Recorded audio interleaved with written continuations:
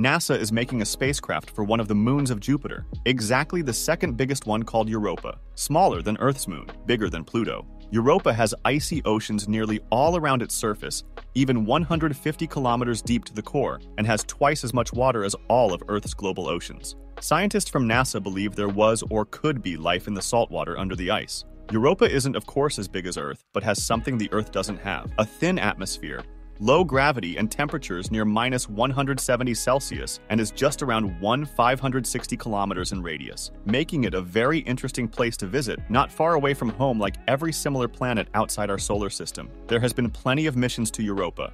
The Voyager 2 flyby provided the first images and hinted that Europa might be geologically active today. The Galileo mission took even closer views of the icy moon and found the strongest evidence of the ocean. Galileo made 12 close orbits of Europa, giving us the most detailed surface images to date. Also, a few other flybys like Voyager 1, Pioneer 10 and 11, and others. But the one that should make clearly sure that there was or is a life is called Europa Clipper and will be launched in October 2024.